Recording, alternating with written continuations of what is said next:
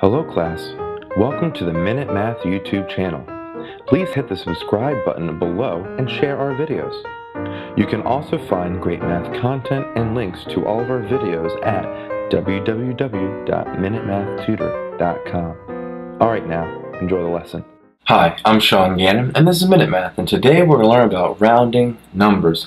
And we'll round each to the place indicated. So if I was given this number, 73693, okay? And we're rounding on this 7, okay?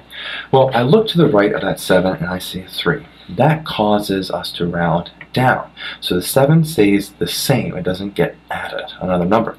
And the rest are just zeros across the board. And so our answer here is just 70,000. So quick recap, we're given 73693 and we have to round at this 7, okay? Well, the 3 causes 7 to round down, so we keep it as 7. The rest comes downwards, right? So 0, 0, 0, 0 afterwards, and so we have our final answer of just 70,000. Hi, I'm Sean Gannon, the creator of Minute Math, and if you like this video, please hit the like button that's right there. If you have a mathematical question, just add it to the comment section below. And lastly, if you want to see more videos just like this one, hit subscribe. It's right there. But as always, thanks for watching.